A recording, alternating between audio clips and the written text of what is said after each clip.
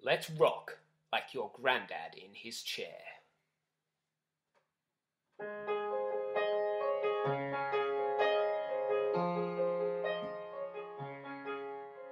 Such was the expression of the child as he bounced across my windscreen and off the other side. Well, I got the strong impression for a second that he wasn't so much angry as incredibly surprised. As I watched him in my rearview mirror slowly slip away, I turned to my instructor and I felt I had to say, "Do you think we should reschedule the test? 'Cause I'm starting now to think it might be best. Either way, I'm pretty sure you could have taught me clutch control in a playground that was emptier than this."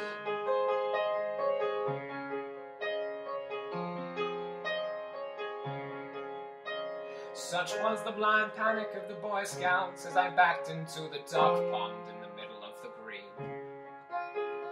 Then it became a little clearer when the mirror said that objects featured in it might be closer than they seem. As I watched the display's goldfish flapping vainly on the grass, I smiled at the policeman and I felt I had to ask, would a 15 maybe make this go away? 'Cause I really don't have time for this today. Besides which, how am I supposed to learn to drive when everywhere I turn there's 5 or 6 small children getting in the way?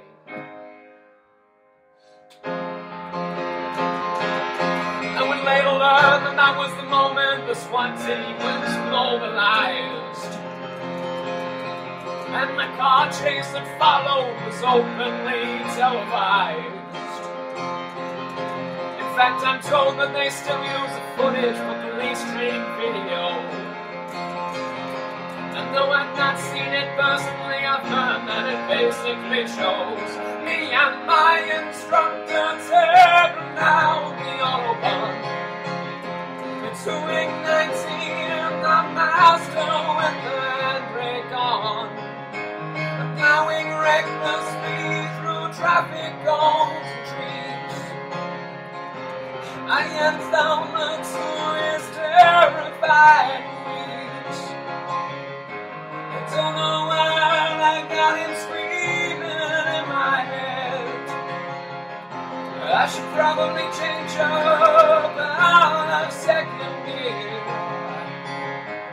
Check my mirrors, keep my hands at 2 and 10.